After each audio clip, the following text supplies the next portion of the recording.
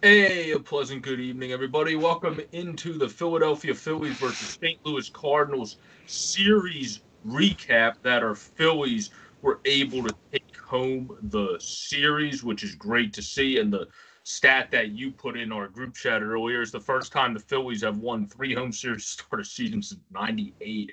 2 years after I was born. Not sure where your marker was there after you were born. 97. So about a year. So yeah, it's been since we before we even could comprehend baseball since the Phillies have won the first three home series of the season. So it was nice of them to be able to do that this year.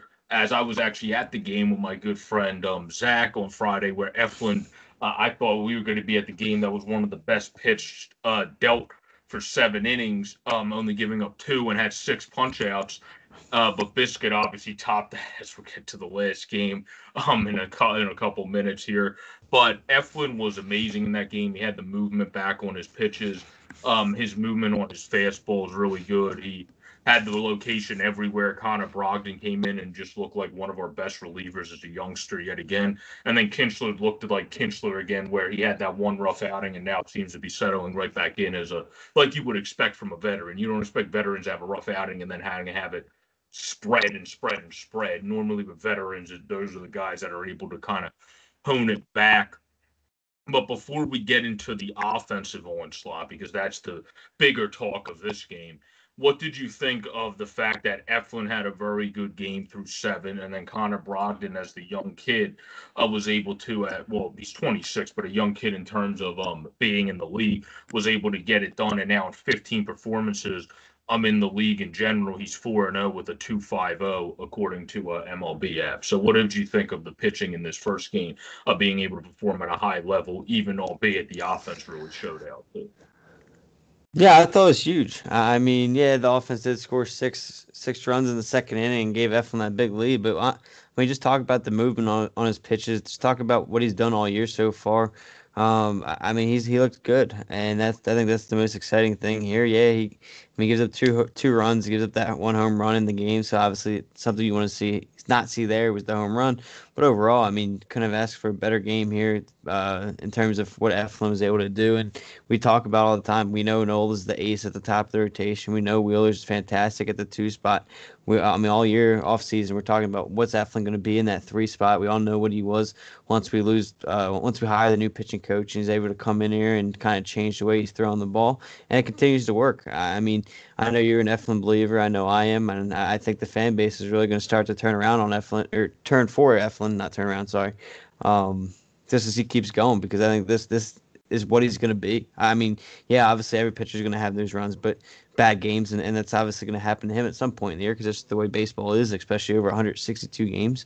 But I mean, I think you're going to see a lot more quality starts from Eflin than not quality starts, and even in his non-quality starts, I think you'll be looking at like 4 runs. I don't think there's going to be much of that seven or eight stuff. I think it's going to be maybe a 4 run outing, 6 innings, 4 runs from him, and that's what you're going to get from him. And with the offense on paper, that this team should be able to win a lot of those games too if he does that. But no, I think Eflin's phenomenal, and he's going to continue this pace here as the season goes through. And I'm excited to see where he's at. And I think this whole new coaching staff for him has done wonders for him, and will continue to see that trend. And I mean, hey, Connor Brogdon, we all mentioned it. I mean, we mentioned it in our recap last time. He's a Cy Young winner. I mean, he's got however. I mean, he just wins every game he throws.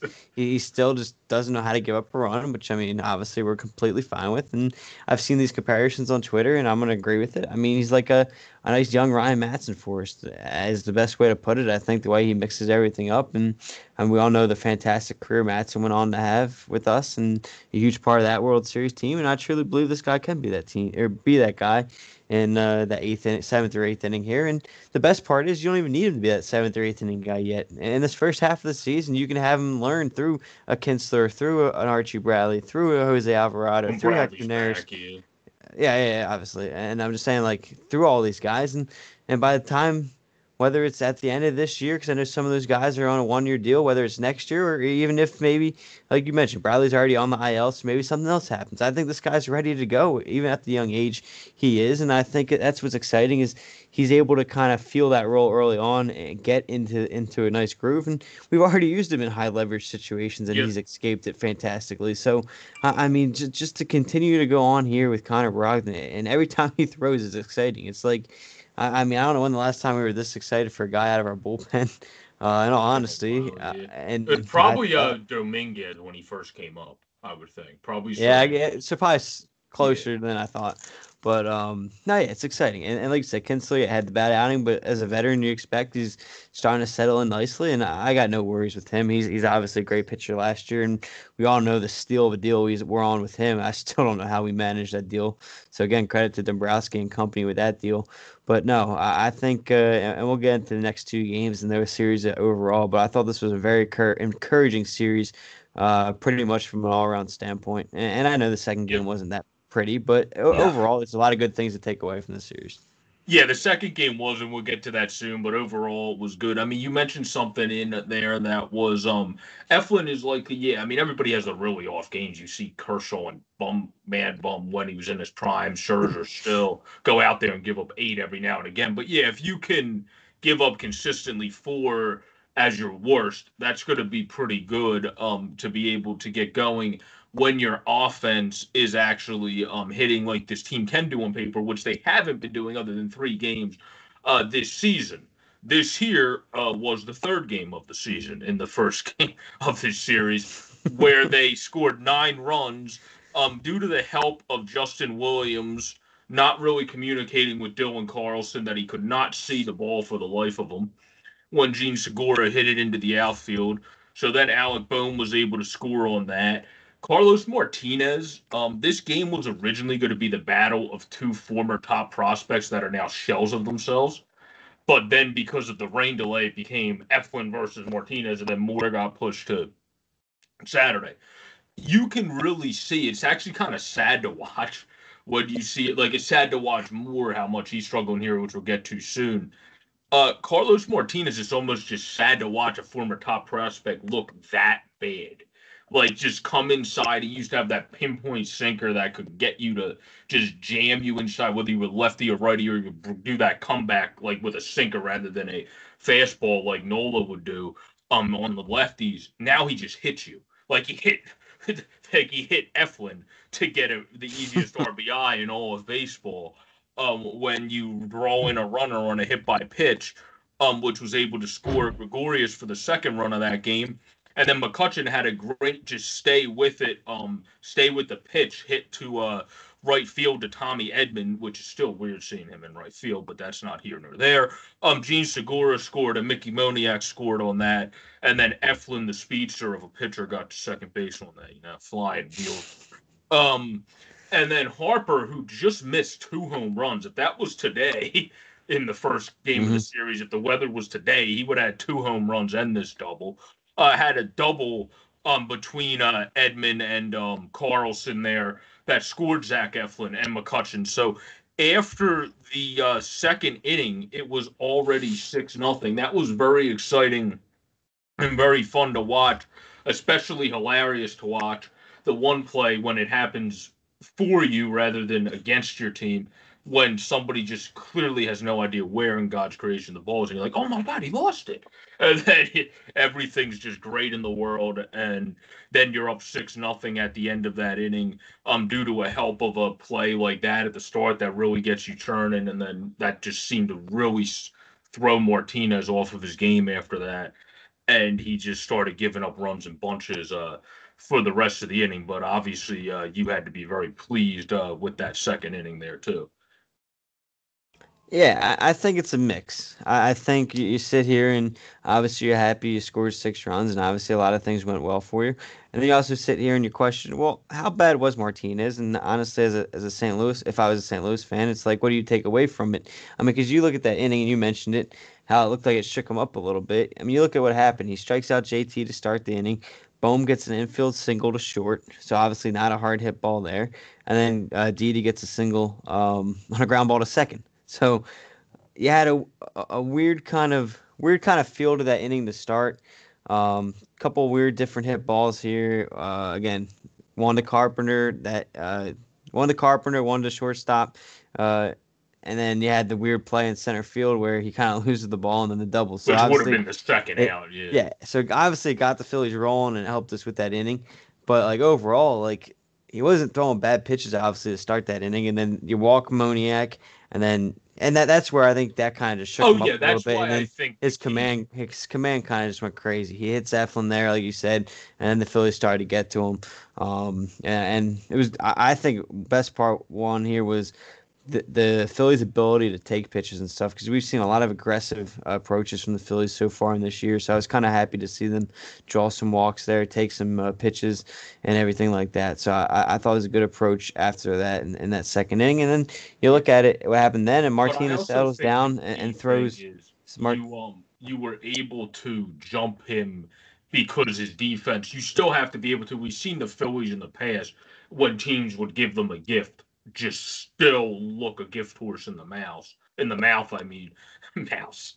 And then just not score and not do anything. Because they just can't get anybody in. So it's good this year, even though yes, you've got a gigantic gift of the left fielder not communicating well enough with the center fielder when it should have been his ball in the first place. My friend Zach, when I was at that game, brought up that good point. That ball was all the way closer to center than left. I think he should have just called him off in the first place. But either way, that ball dropped. That set off his mojo, but you still got to take advantage of that. I've seen this team so much time in the past not. So I completely agree with you. You got a gift, but you also took advantage of the gift, which this team hasn't done in the past. That's what I also liked seeing in this game too. No, no, without question. Um, I think that was. That's what you said. That's something you had to do. Is when you got the gift, you took advantage of it, and that's what this team did. And it was a very nice inning, and that's why you went on to win that game. Yeah, and then the rest of this game was an absolute shot to left field by JT Realmuto that scored Bryce. Justin Williams, who actually is a really solid former second round pick by the Diamondbacks, was actually part of the Goldschmidt trade. Is a guy that they think is going to become a solid outfielder for them. Showed his opposite field power, and hit that in the top of the eighth to get their runs. And then Andrew McCutchen singled again to said Justin Williams to score Gene Segura. So that's what capped out that game, which was a 9-3 win. As we're now set to move on to the second game, which was not as fine as the first game, to say the least, where Matt Moore came out and struggled again. It looked like at first maybe it was because he shook himself up in the batter's box on that one swing, but then they addressed that after the game and they said that didn't affect his pitching at all. So it's just he came out and looked flat again and struggled. Did not have his stuff, really did not look too sharp in there at all. Again, and then a bigger concern, just because Matt Moore was such a wild card, a bigger concern for me is after last season. Like I said in the group chat, I think I'm not ready to give up on him yet because he's still young. I think he can go back to the alternate site and get it going. But after his good run last year, Jojo Romero's struggling mightily in his first couple of games this season, and is a guy that had great movement last season, kind of would miss bats based off of his movement, is just leaving pitches more flat this year, leaving them over the zone. So this was kind of a double whammy in this game. You saw Matt Moore struggle, but then you saw someone who last year at times we were talking about in our podcast, the Chasing the Pen, is someone we saw kind of developing, has struggled mightily in his couple outings this year that this far, which is three. He has a 22.50 ERA. So what have you thought of Moore first and foremost, but then two, a guy like JoJo who we want for the future is struggling mightily too. Yeah. The started off. Well, I don't buy too much in the whole plate messing him up. I think Matt Moore just ran into trouble.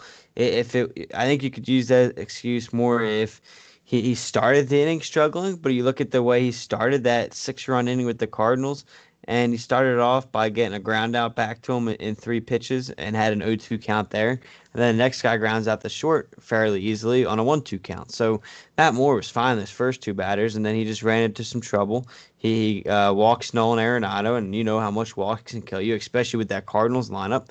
And then he gives up back-to-back home runs, so he just makes mistake pitches. So I think he just ran into a bad inning. We'll see see what happens in the further. Like we all know, we were taking a chance on him to begin with, so we'll see. We'll see how long they kind of ride that train. And Yeah, I don't you think the obviously know back you got. affected him because they said it didn't. I was just more bringing it up because it looked like it until they said in the post game it didn't. Because when you grimace that much, it looks like you did something.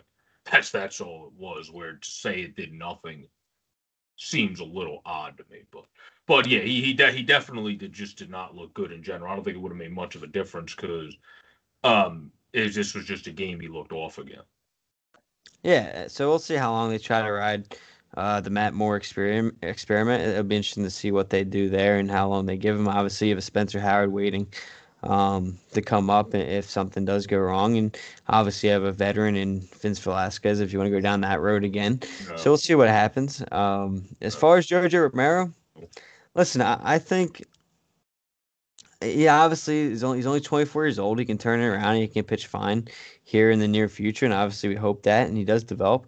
But I think he's a lot of fun to watch, and he's a funny guy to follow on Twitter and watch all of his fun actions on the field. But like, if you really look at last year, I mean, I think he was kind of over, like in terms of people acting like he was going to be your next best eighth inning setup man. Like I never really oh no, I didn't think I that. I thought maybe a like good lefty, yeah, like he a was solid never. I guy. mean, yeah, he might have had a good outing or two to start, but like if you look at his numbers, I mean, he finished the 2020 season with a 7.5 ERA, which is obviously extremely high. He gave up 10 runs in 10 innings.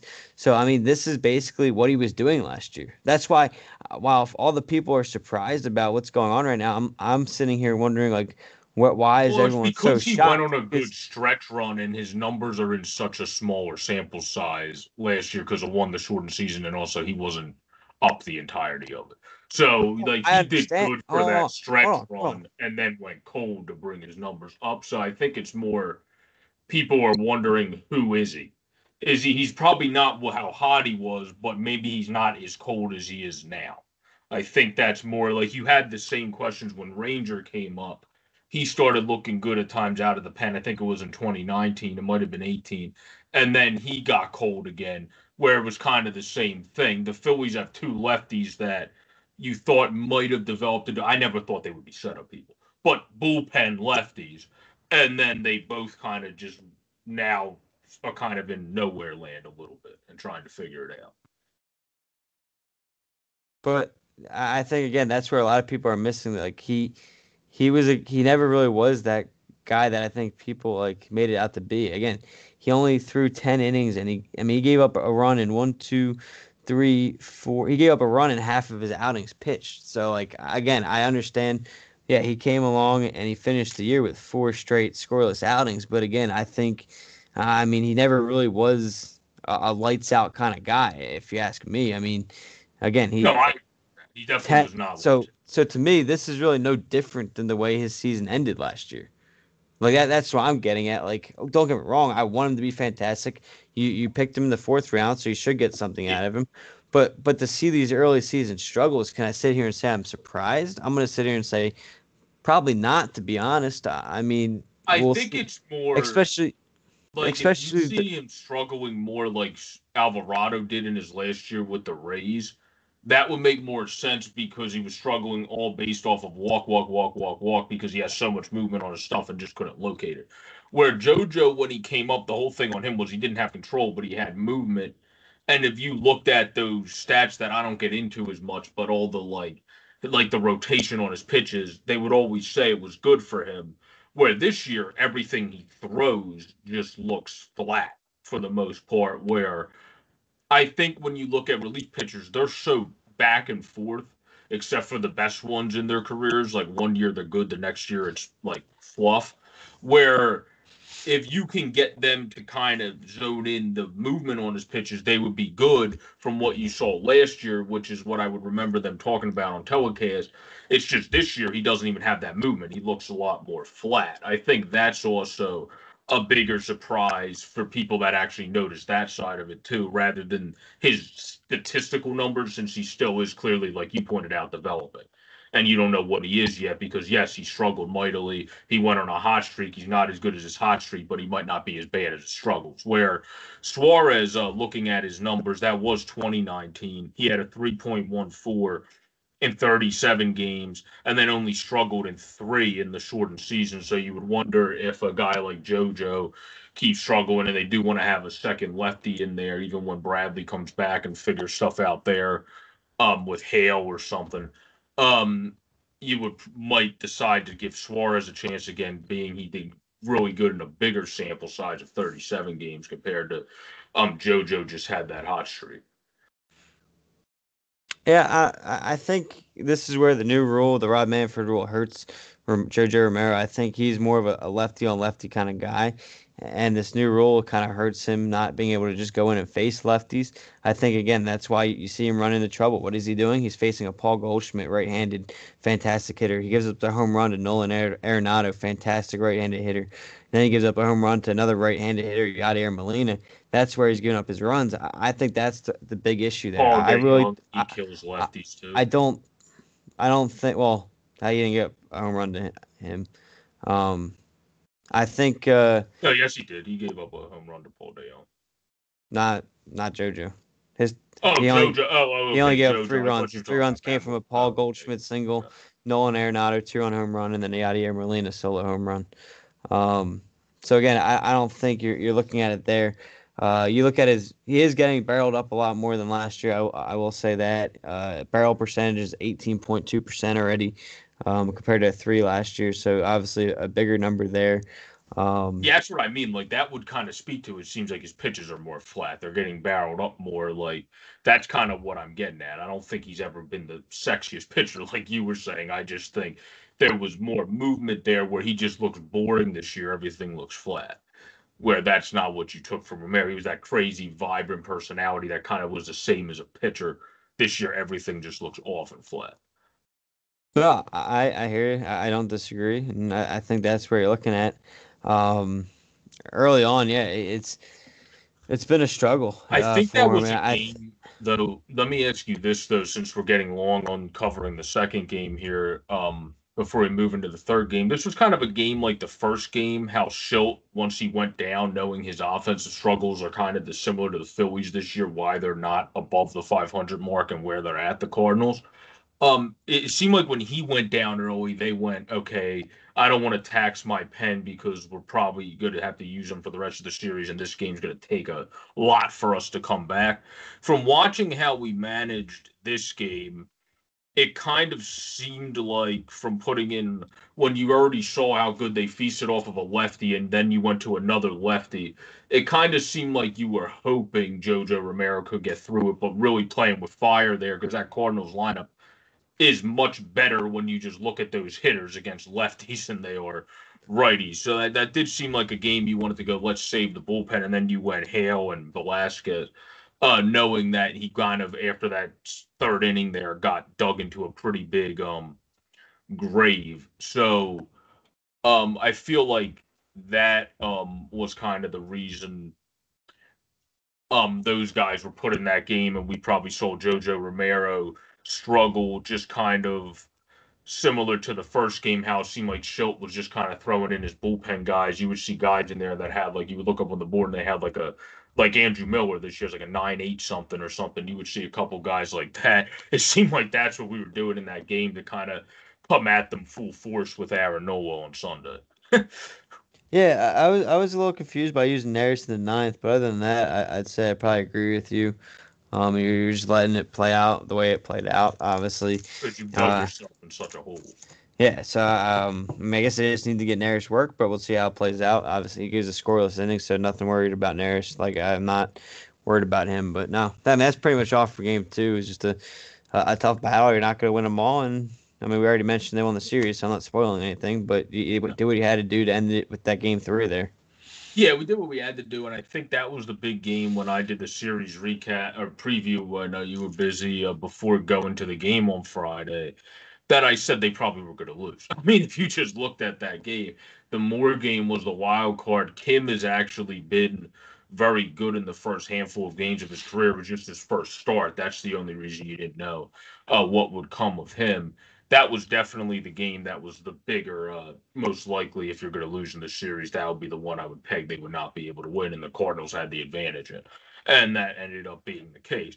But in the third one, just like we thought, the Phillies ended up having the advantage. Now, John Gant did all of a sudden reinvent himself, like they were talking about on the telecast, to go from being a starter back again from being a reliever like he was for a while. He said he was like a cowboy slinger or a cowboy hurler or something like that in the bullpen. It was some funny quote.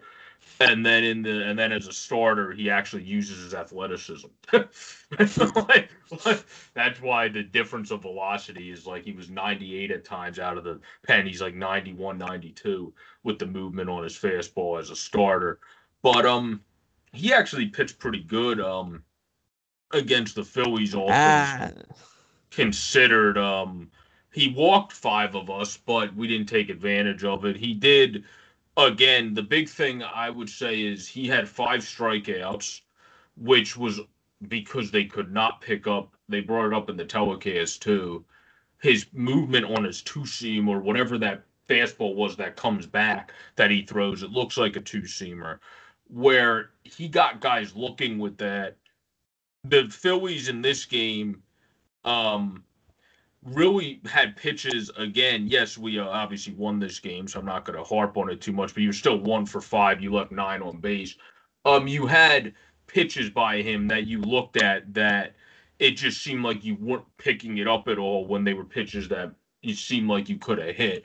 Where this game was no ifs, ands, or buts carried on the back of Harper hitting a bomb, and then Aaron Nola pitching one of the best games of his career and really locating everything really well and finally getting that first 9 inning complete game rather than a 7 inning complete game in a doubleheader. That's what won the Phillies. The Phillies won this game because of Aaron Nola primarily, and then two, Bryce Harper hitting a home run, and then the fact that Alec Boehm was well just missing a grand slam, able to get a sac fly, but it was Harper starting them off good, then Nola just never looking back was really what won the Phillies this game because they should have been able to, because of those walks, take more advantage of Gant. But the reason I say pitch well is you still got through 5 innings on 5 walks. If you get through 5 innings on 5 walks, that means you had to have enough movement, or the guys, like I said, just were looking at pitches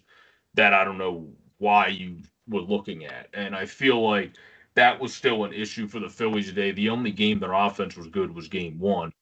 But we did win this game. I'm not going to harp on it too much, but you're not going to win this game with, like, if Anderson's pitching, you probably might not consistently win this game if you played like this tomorrow. So that's kind of what I'm getting at here. You still have to be. You can't just always rely on pitching, which has been more of what the team's been doing this year. But it was very fun and very exciting to watch Noah dominate that much. And I think it's better. You can disagree with this, but I feel like it's better for a team to struggle hitting and have their pitching perform well, knowing your hitting will probably catch up with, like you said, how they are on paper, rather than have it be like last year where your hitting's doing great and your pitching blows, where normally that doesn't always catch itself back up. yeah, no, I hear you. I don't.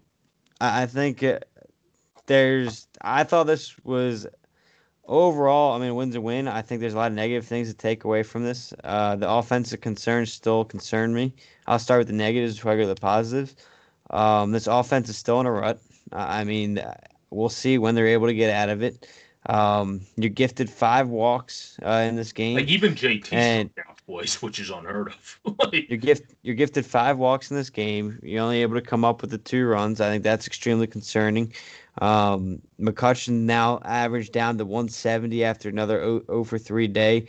Alec Boehm another 0 for 3 day, hitting 222. Your center fielders combined are 0 for the last 32. That's horrendous. I don't think I have to say anything else for that end.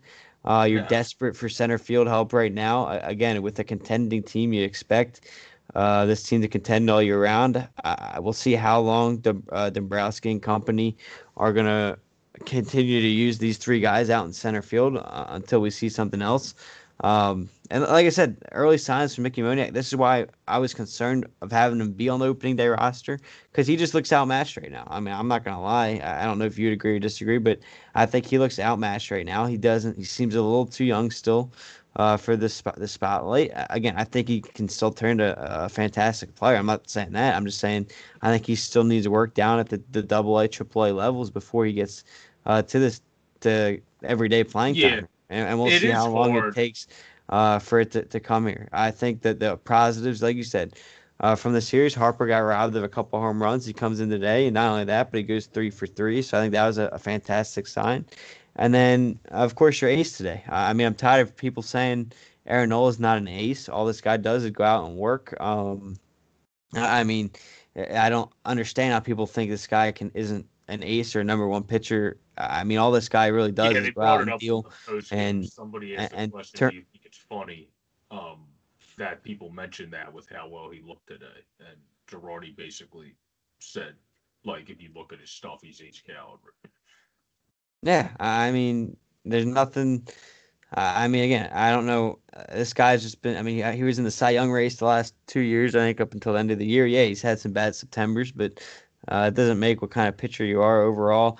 He's 18 games above 500. We'll see where he goes. And I mean, this year he's got a 2.19 ERA, so I don't even get the frustration with him early on in this season. So we'll see how that shapes up. I got no worries for him. I think him and Wheeler at the I top agree. are a fantastic duo and we continue to take away from there. And congrats to him for his first career 9 inning complete game and 9 inning shutout there this afternoon. And I think he's only going to build on that as well. And I think, I mean, we have the Giants to start this week, and then I think we go back and play St. Louis in St. Louis. I think we'll get another crack at St. Louis here in the near future. Yeah, I mean, if you could have a 2.19, somebody tweeted this in a struggle in a couple starts that you yourself said you struggled with your stuff.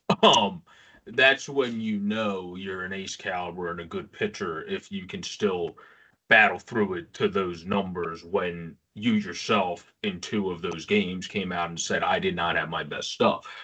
So yeah, I, that lingo, all that doesn't make sense in terms of Moniak.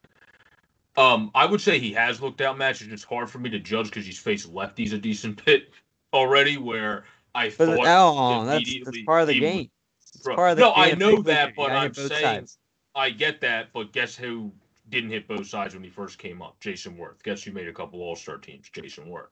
So a lot of guys don't hit both sides when they first come up. So I think I knew for a fact I thought he would struggle when it came to the left-handed side, where that's what you were hoping Quinn was able to do, since right-handed hitting is his pure hitting side, but he just can't hit a beach ball getting thrown to home plate. So, yeah, he looks outmatched. Also, I don't I know what lefty he's really faced. Moniak's been facing a lot of he's been righties. in. He's been in against Miller, if I could remember. I think he's been in against a couple Well, left. relievers, yeah, but No, no, relief. Yeah, that's what I mean. that's I like meant once a game. as Like starters, but yeah, he's starting as against righties and not hitting the ball. I think he looked outmatched. I agree, but I think they've also pitched him like he's got a lot of outside. When I've looked at him, he's looked just like you said. I don't know if it's outmatched. I think it's just too soon. So I wouldn't really consider you outmatched. I would Well, it could consider, be both. yeah, I would consider it you being not Not confident ready. yet because you're not ready. Yeah, I don't. I think that's more what it is because on the telecast they were even mentioning it. It looks like Knapp might be on deck so he can get a fastball. Then he got a fastball down and in, and he doesn't jump on them. So it's not that he's not getting pitches that he probably could pounce on. It's that he's not pouncing on the pitches, which shows me more. It's not necessarily you're not outmatched. It's that you're not ready for the mindset of the majors yet, where your mind is still That kind of that with that the that would be getting outmatched.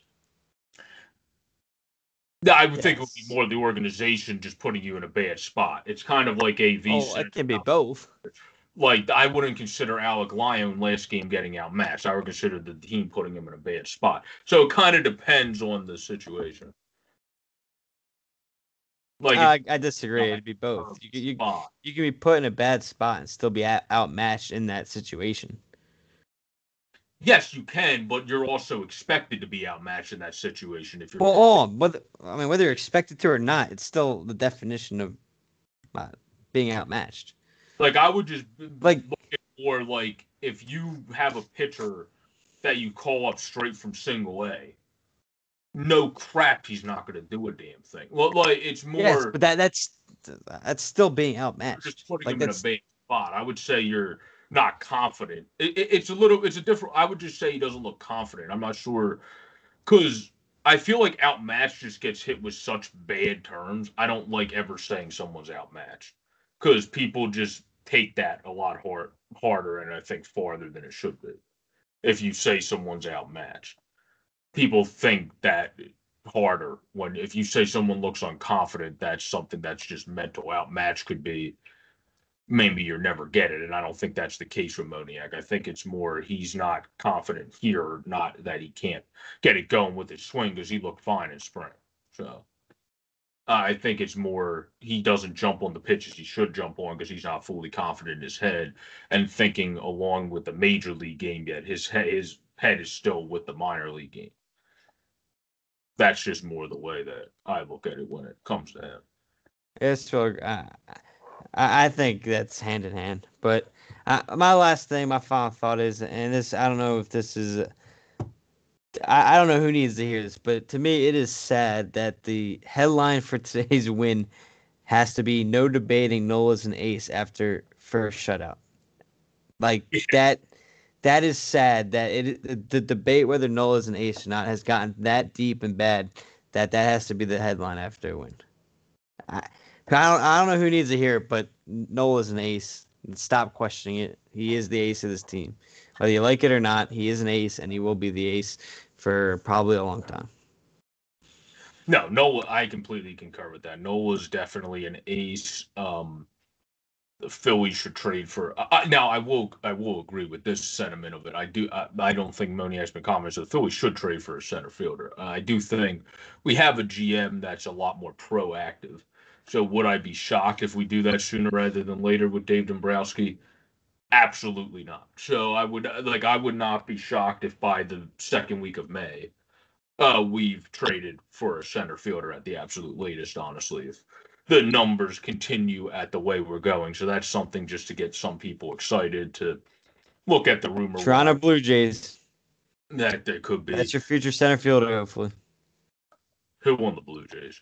Randall Grichuk. Oh, Grichuk. Grichuk. Oh, okay. He's on Once my they fantasy team, so that'll work. once they get healthy, once that team gets healthy, and he's gonna be an extra player, I'd go all in on him. Well, he's on my fantasy team, so that'll work out. Then I have Reese and him on my fantasy team that are both on our team. He's So a guy that could probably hit the top of the order too. You can move McCutcheon down to probably a better spot for him. Hey, I think you gotta be open to it. We'll see. I don't know when. Well, yeah, he's been playing right field, but I think he can play center as well. Correct me if I'm wrong. no, Grichuk can Uh, play center. Yeah, yeah, he's played. that's what I thought. Yeah. But no, yeah, I think it was with the Cardinals, if I'm not mistaken. he's with Toronto right now. I just Well, looked at when the he last played box center, score, I and he think. played right. So we'll see. We'll see. I think he's a name to look out for because he was part of some trade rumors in the offseason as well. Just never got done. So we'll see what happens. But that's all I got. Yeah, no, that's all I got too. I thank you all for watching the Philadelphia Phillies versus St. Louis Cardinals series recap where the Phillies were able to win for the first time since '98, the first three home series of the season as they take this series 2-1 against the Cardinals on a 2-0 complete game shutout, first of his career for Aaron Nola. Everyone have a great, safe, and pleasant day and a great week and enjoy all the great baseball action. And please like, comment, and subscribe. We appreciate your support. Peace out, everybody.